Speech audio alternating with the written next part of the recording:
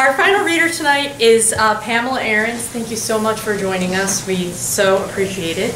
Pamela Erens' second novel, The Virgins, published by Tin House Books in August 2013, was described by John Irving in the New York Times as flawlessly executed and irrefutably true. The Virgins appeared on the Best Books of 2013 lists at The New Yorker, The New Republic, Library Journal, and Salon. In April, Tin House Books will reissue Pamela's debut novel, The Understory, which was a finalist for the Los Angeles Times Book Prize and the William Saroyan International Prize for Writing. Pamela's short fiction, reviews, and essays have appeared in a wide variety of literary, cultural, and mainstream publications, including Chicago Review, Boston Review, New England Review, Los Angeles Review of Books, The Millions, The New York Times, and Elle. Please welcome Pamela Erens.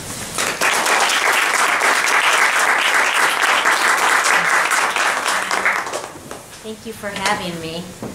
I'm just going to give a little bit of introductory material about the novel. I know some of you know it, thank you, and others don't. So, The Virgins is about an East Coast boarding school in the late 1970s, and it's particularly about 3 students at that school. 2 of them belong to groups that, up until the time that the novel takes place, were almost completely outsiders to a boarding school like Auburn Academy. One is a girl. She's Jewish and from Chicago, and she's 16, and she's a new student this year. The other, Sung, is the son of is a Korean American, son of Korean immigrants from Korea. And he's 17. And the 2 of them fall into a very passionate relationship, and they kind of become the campus it couple, in part because of their very open sexuality. And the third character, Bruce Bennett Jones, is, from all external appearances, the insider. He's the son of, he goes to Auburn because his father went there, and his grandfather went there, and his great-grandfather went there, and he, more than anyone else, is obsessed with this outsider couple that kind of manages to be, at the same time, the cool couple. And he also happens to be the book's narrator, but he's sort of an unusual narrator because he, as he admits early on, he doesn't really know of Eva and Sung's story. He is inventing it from clues, hints, observations, and his own intuition. And we learn eventually that the reason he's telling the story, it's an attempt to explain to us and to himself how it is that Sung and Aviva's relationship ended in tragedy. So I'm just going to read 2 very brief portions. There are longer and shorter chapters in this novel. Some of them are very short. And the first will just give you a bit of a sense of this young couple and kind of their sensual explorations with each other. The students exit the day's last class into darkness. 6:30, and the dining hall is a brilliant bubble of glass. Aviva sits with her friends, Sung with his. Afterward, they walk in the snow. Aviva's toes and fingers always hurt in the cold. She wears boots with fur linings, the thickest she can find. Sung shows her yet another of the secret places he knows. The science building is built into a hill, leaving a crawl space beneath one corner of the foundation. A steam pipe exits into the crawl space. The temperature in there must be 80 degrees. They wedge themselves under the slanting foundation, unzip their jackets. The gravel floor is not uncomfortable. They can sit here unseen, watching the snow fall, stripped down to their shirts. Outside the lit snow, the dark figures exiting the buildings. It's beautiful, Aviva says. She unbuttons his shirt, warming her hands on his chest. He leans his head against the dirty concrete wall. She never fails to be stirred by this gesture of his, the way he bares his throat to her, like a dog acknowledging the stronger creature in a fight. It strikes her to her depths. She kisses him gently, then imperiously, crawling onto his lap and holding him fiercely around the waist with her legs. The paths have emptied. The snow is thickly cratered with footprints that cross this way and that and fall into each other. Aviva and Sung emerge into a private field. He stands behind her in the tracks, his wide hands on her shoulders. He takes 3 large steps away from her. "Stand tall," he says. "Keep your arms straight at your side, like a board." He knows she'll do it on the first try. Her trust in him is absolute. Obediently, she lets herself fall. She watches the dark sky rise up over her and then rush away again. Then she lies safe in Sung's hands. "Again," she murmurs. They do it over and over, but they agree she can't catch him. He weighs so much more than she does. So the second little chapter I'll read, a bit of an issue between Sung and Aviva is drugs. Sung is kind of an enthusiastic recreational drug taker, and he would like to share this with Aviva, but she has her own feelings and issues around it, so this will give you a taste of that. Sung has got his hands on something new. Quaaludes, he tells her. Methaqualone, if you want to know the scientific name. There are 4 medium-sized white pills taped inside a packet of white tissue paper. Sung goes to the library, the public library, not the academy library, to research the stuff he and his friends put into their bodies.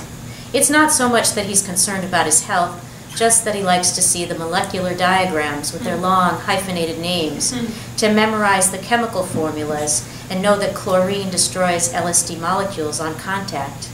It's not useful information, but it interests him, perhaps as much as does the experience of alteration. In these explorations, you can see in him the son his father wished to raise, the one who understands that science is the only truly reputable calling for a son. Sung is pulling B's in chemistry only because he has an aptitude for memorization. He takes it on his father's insistence. The urgency of it all escapes him, but the poetry of ingested substances engages him. Bioavailability, metabolism, half-life. "What will it do to me?" asks Aviva.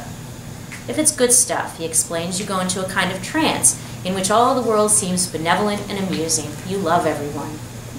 And if it's not good stuff, you just get relaxed," he assures her. It's a Saturday in early December. They're in his room. He wanted to go to the bog, but she refused. It's way too cold, and she doesn't like being around other kids who are half out of their minds with whatever they're on. He swallows his pills first to give her confidence. She doesn't ask where he got the drugs. Sung, Stern, Giddings, Detweiler, the pack of them returned from Thanksgiving break with supplies replenished. They have contacts at home. At Auburn, it's harder, tricky to trust the townies, with whom there's always the factor of resentment. Academy students have been double-crossed. In Auburn, the town is very small, a hard place to keep secrets. The last thing anyone needs is a couple of police officers showing up at the Dean of Students' office, asking questions. So, better to stack up over vacations.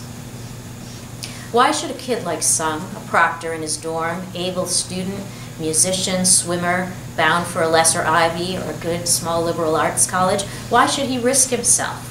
Why should he spend so much time in the pursuit and exploration of illicit substances?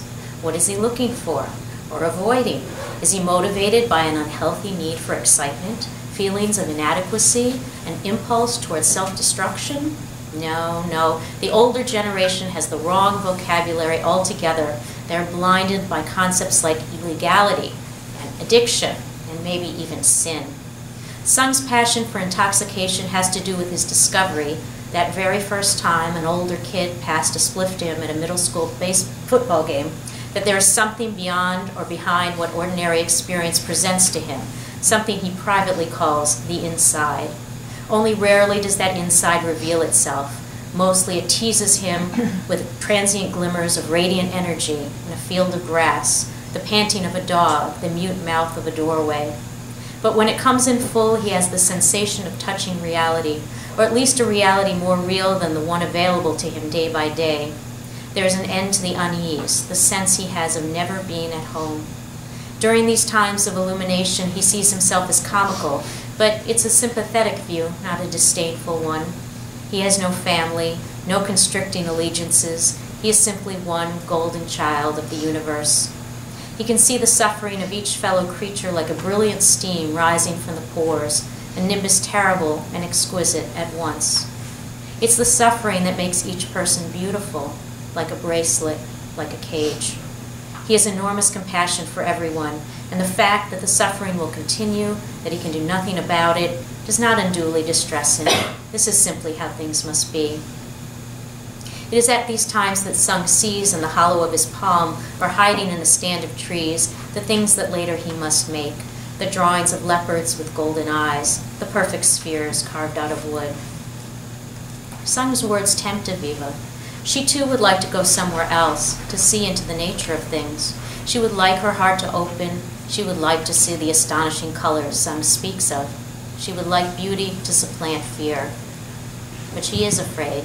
She suspects that in the honeycomb of her subconscious brain there do not, in fact, lie caverns of benevolence and fellow feeling. Rather, she expects there are evil things lurking there, rage, a lust for conquest, cruelty. Why would she want to loosen the chains? Here is a girl for whom even the phantasms of movies are too much sometimes to endure. She's learned to say no to thrillers, gangster films, anything having to do with supernatural powers or aliens. Anything along those lines terrorizes her, makes her clutch her head as if the control and good sense in it might be sucked away.